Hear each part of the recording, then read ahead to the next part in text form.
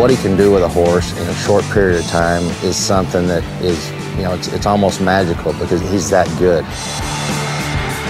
To do what Clinton does day in, day out, and to be able to be excited every day about helping someone new with horsemanship can only come from somebody that is absolutely and truly passionate about helping people become better. Respect gives you control. Respect and control gives you what? Trust. I'm not trying to be cliched by saying change your life, but it does. It changes your life, it changes your horse's life.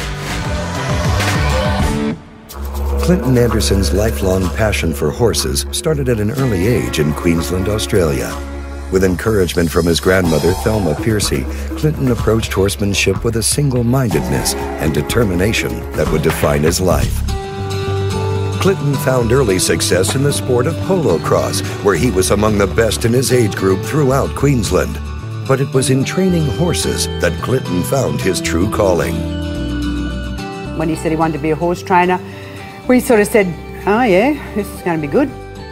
We weren't 100% thrilled about it, but I know I said to him one day, I said, well, why don't you go and do an apprenticeship for 4 years and have a think about it, and then you might want to come back and train horses. And he just looked at me and said, why do I want to waste 4 years of my life, Mum? And I thought, well, shit, that's pretty damn true. So at the age of 15, Clinton packed up and headed off to apprentice for Gordon McKinley and then Ian Francis, two of the most revered horsemen in all of Australia. I think we taught him to have a really strong work ethic and taught him to pay attention to the basics of horsemanship. He learned a lot about the foundation of horses in horse training. He learned a lot about keeping horses light and finesseful.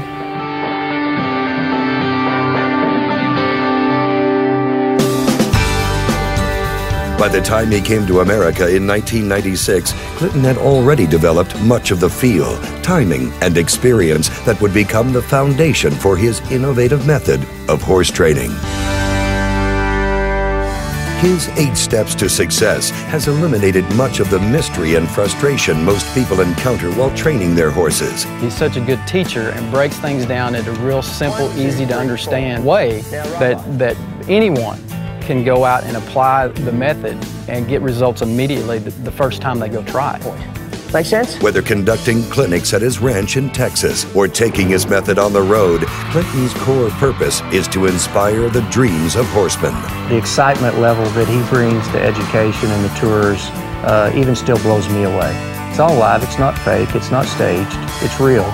You guys just drive me nuts. I love the humor. It makes everybody giggle, relax, and laugh as he's making comments about a particular horse or rider, somebody not paying attention or not listening.